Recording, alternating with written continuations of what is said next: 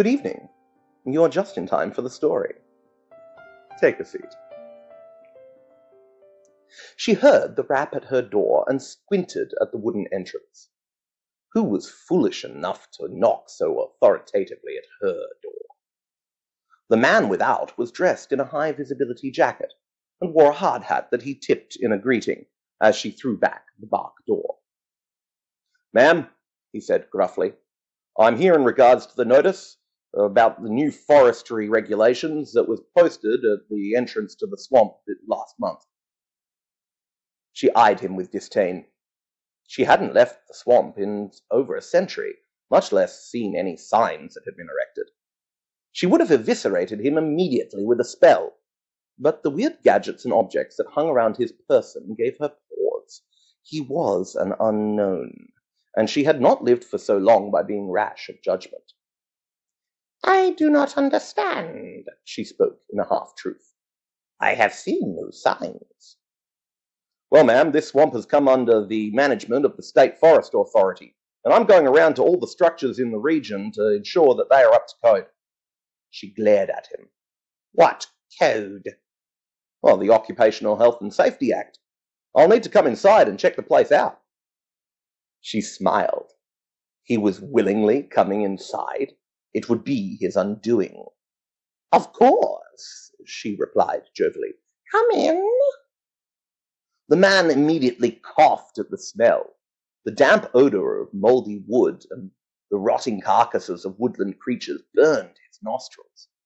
He was surprised to see a full alchemist's laboratory, not that he had any idea what it was.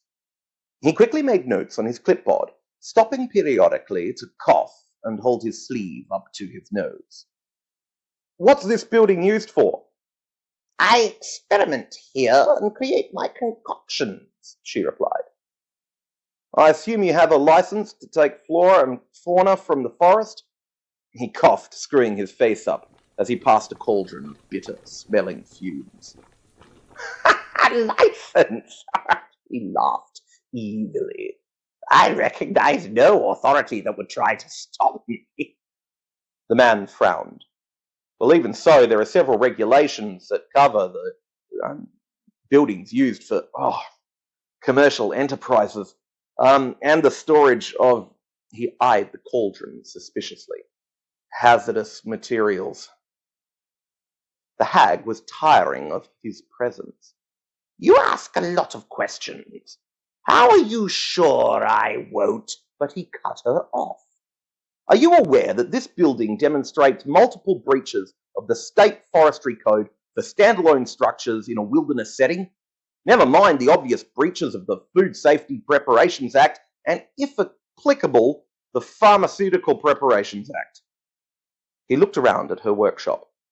"What's up there?" he asked, looking at a curved stairway.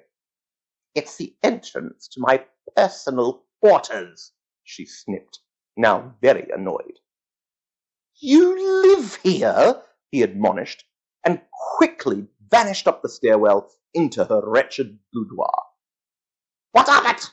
she screeched as she followed, convinced she would make a stew out of this impertinent human. He rounded on her.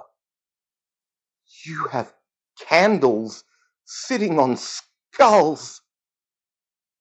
The color was draining from his face. "You are only now recognizing the depravity of your situation," the hag cackled. "Those are skulls of my many victims who have—" "Never mind that, you foolish old crone. They're above your pillow on a bed of hay. It's the open flame on an unstable surface above a highly flammable material in an enclosed space with no ventilation that worries me. This couldn't break the fire code anymore if you doused it in kerosene." "Fire code?" She looked at him incredulously. "That's what you're worried about? Not the human skulls of my victims past?" He looked at her blankly, signed off the list of breaches he'd made, and handed her the top copy. "Ma'am, I'm an OHS officer. I don't care about people. I care about how they meet the regulations. You have a month to bring this up to code, or we condemn the building. Good day." The hag stared after him as he left, and then looked at the candles on the skull above her pillow. She begrudgingly stared at those skulls, then the pillow of sawdust, and then the bed of hay. Well, I can see his point, I guess. And that's the end of the story. Good night.